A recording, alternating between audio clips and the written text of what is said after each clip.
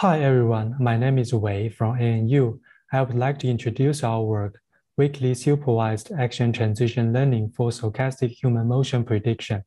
This is a joint work with Miaomiao and Mathieu. In this paper, we propose a new task, action-driven motion prediction. Given an observation shown in pink and a sequence of action labels, this task aims to predict future motions that respect these conditions. Our insight is that human motions are always encoded by a sequence of actions.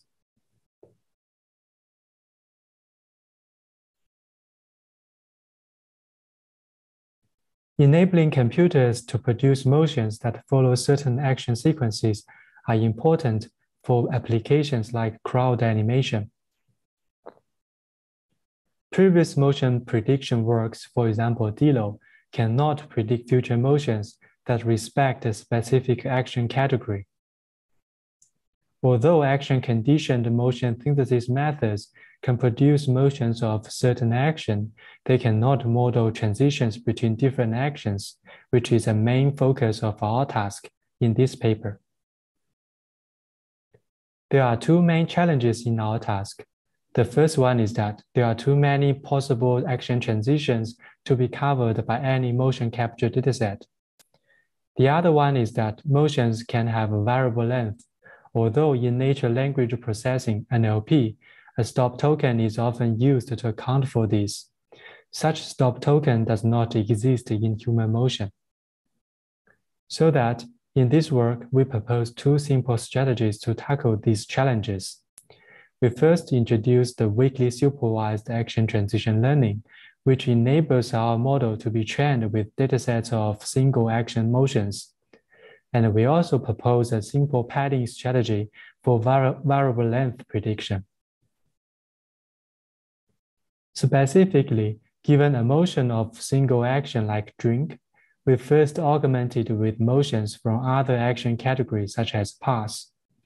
Since the transition between these two motions are unknown, we then encourage the transition part to be smooth during training. For variable length prediction, we pad every training motion with its last pose to encourage the model to produce static poses after finishing an action. We can then stop predicting whenever static poses are produced during testing. Our model is a conditional VAE. During training, apart from the standard reconstruction loss and KL divergence term, we also have our smoothness prior for the action transitions.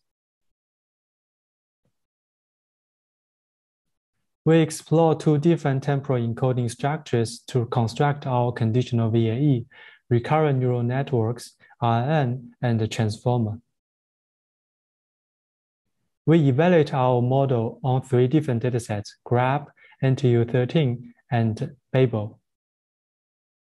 We mainly use three metrics: action recognition accuracy, which measures how well the predicted motion respects the given action label; visual inception distance, which indicates how realistic the generated motions are; and the diversity, which is the pairwise distance between the predicted motions given the same action label and observation.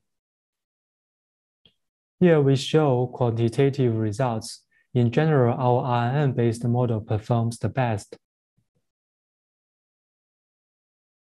We also provide qualitative comparison on these datasets. Baseline models either produce discrete motions, such as action-to-motion or actor, or predict future motions that does not reflect the given action label, such as DILO.